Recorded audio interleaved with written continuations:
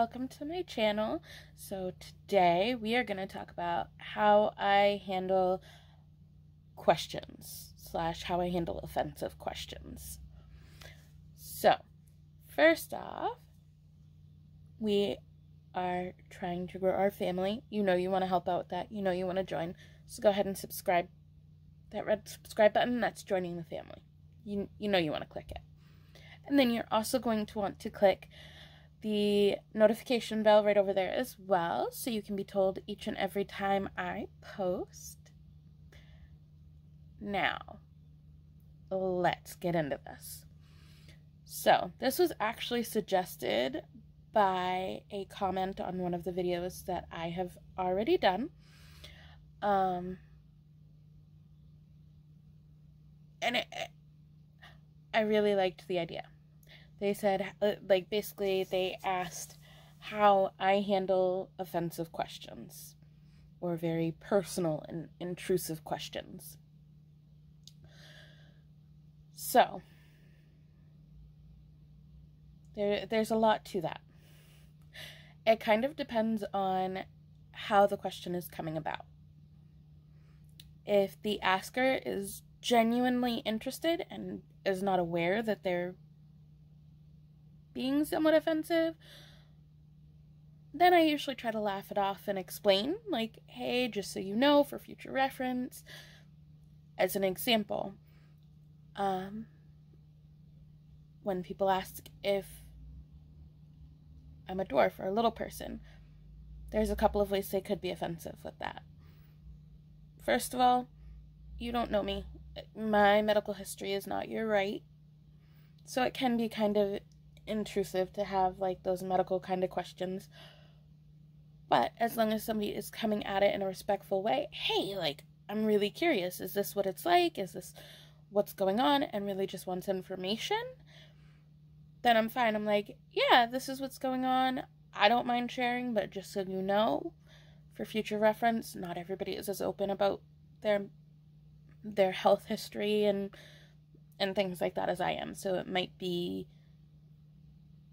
something you don't necessarily want to ask everybody without saying, hey, feel free not to answer if you don't want to, or, you know, not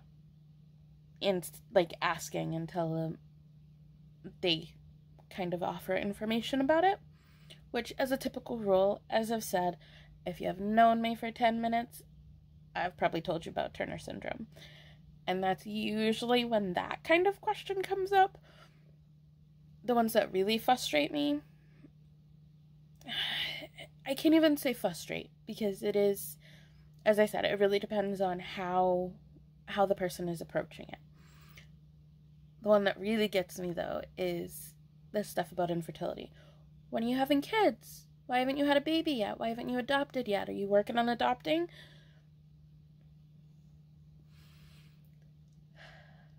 I usually try to take a deep breath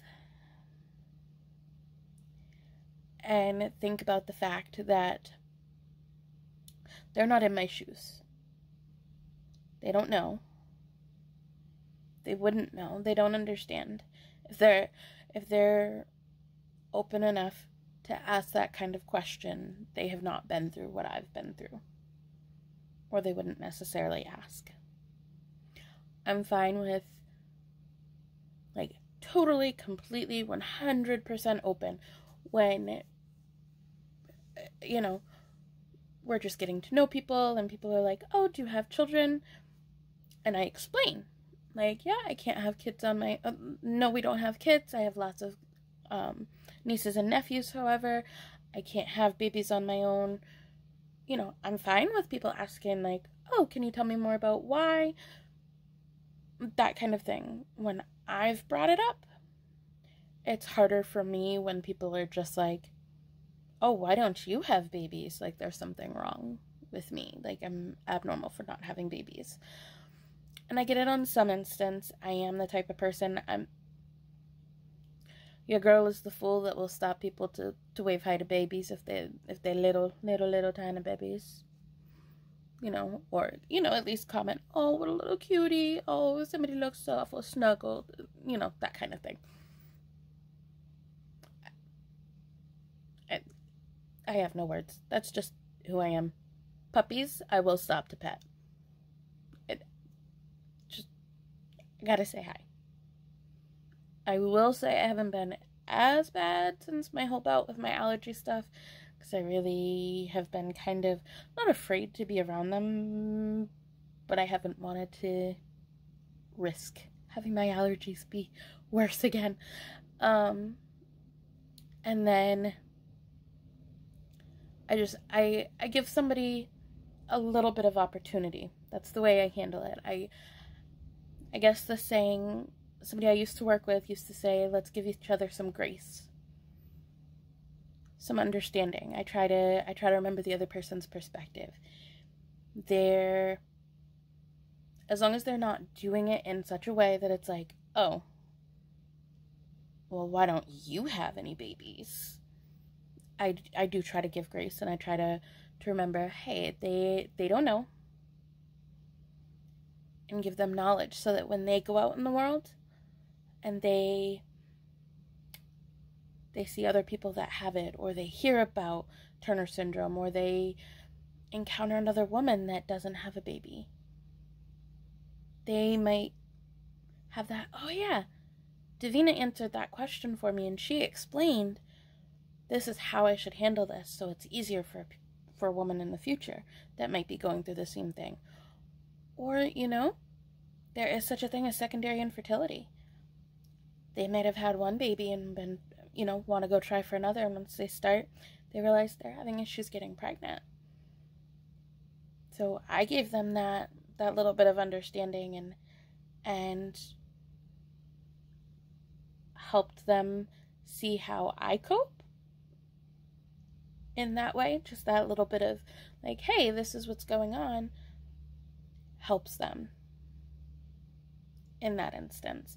So again, I try to remember, and I try to, I guess, the teacher hat I put on and try to remember, okay, how would I handle this if it were a child asking that? Or how would I want somebody, if I were asking that kind of question and I didn't know, how would I want them to answer it? How would I want them to handle it and explain it to me? And in most cases, I do give just a super, and in most cases, I do give just a super basic, easy, simplified explanation. And then if there's questions, again, like I said, I don't mind answering, but I don't necessarily go into huge depth, just because, again, if somebody says it, might not be like out in public somewhere, it might not be something that there might be details about it that they don't want everybody to know personally. So I'll just say, yeah, I have Turner syndrome, it impacts such and such a things for me, it's very different for other people. And that's kind of how I leave it, unless they ask particular, like, oh, does it impact this? Is it like this? So I hope that kind of answers your question. It's kind of a case-by-case basis.